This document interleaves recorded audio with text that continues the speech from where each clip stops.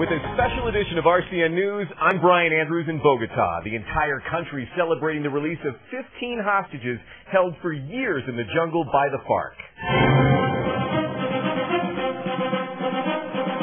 Thursday afternoon, the Colombian military commander who oversaw the operation to free the captives held a news conference in Bogota. He was discussing details of the operation, and he showed off the 2 FARC rebels who were captured during the operation. We also heard from former Colombian presidential candidate Ingrid Betancourt, one of the 15 hostages freed, who shared new details about her time in captivity.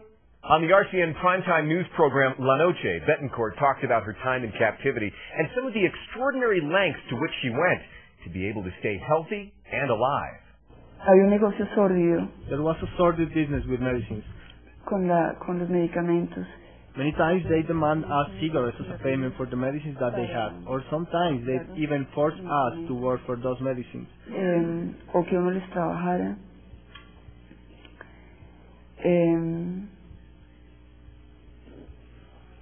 That is the reason because I started smoking in the jungle. Now let's look back at the events of Wednesday, July 2nd, an historic day in Colombia. These are the very first images of the hostages and their freedom, taken at a Colombian military base in Tolima. First off the plane, Ingrid Betancourt. We later saw her on the tarmac in tears, talking to her mother for the very first time on a cell phone.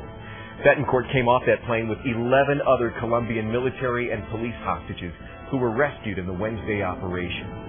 And 3 American defense contractors, also held in the jungle for more than half a decade after guerrillas shot down their plane during a counter-narcotics mission. You can see them here with the United States Ambassador to Colombia, William Brownsfield, making their way to another aircraft for the flight back to the United States.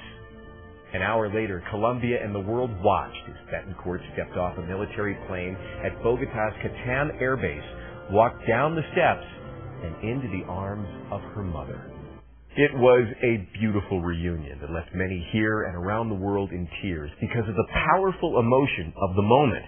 Emotion that continued 24 hours later at that very same airbase when Ingrid Betancourt was reunited with her children. Brushing back tears, Ingrid Betancourt watched as the French version of Air Force One, the jet used by French President Nicolas Sarkozy, taxied into place.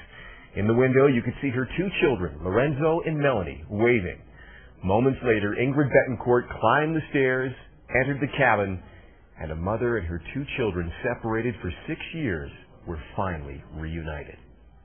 Those are some of the powerful images from this big story. Stay with RCN News on canalrcn.com for the latest, and look for regular updates on the biggest news from Colombia in English, right here.